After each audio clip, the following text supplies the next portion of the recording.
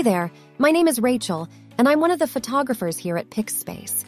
In this video, I'm going to show you how to install actions in Photoshop. First, download the Photoshop action files that you want to install. Photoshop actions typically come in a zip file, which you should extract to reveal the ATN file. Now, open Photoshop on your computer and navigate to the Actions panel.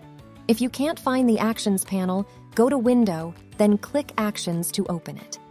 In the Actions panel, click on the menu icon, 3 horizontal lines, in the top right corner, and select Load Actions from the drop-down menu.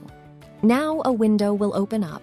Navigate to the folder where you saved your actions and select the actions you want to import. Click Load and Photoshop will add the action to your Actions panel. And that's it. You're ready to start using your new Photoshop actions. Here are some small tips on how to use the actions. First of all, to use an action, click on the action you would like to use and click Play at the bottom of the Actions panel. You will see that in the Layer section in Photoshop, new layers will be created.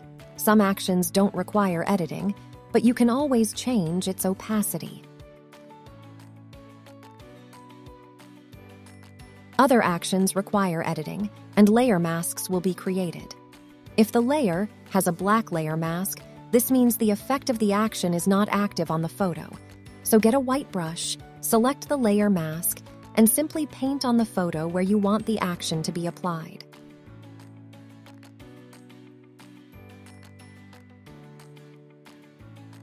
For white layer masks, you need a black brush to remove the action effect from the photo.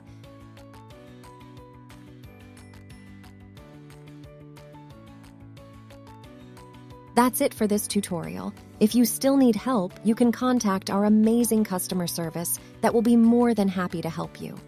Thanks for watching, and I hope this tutorial was helpful.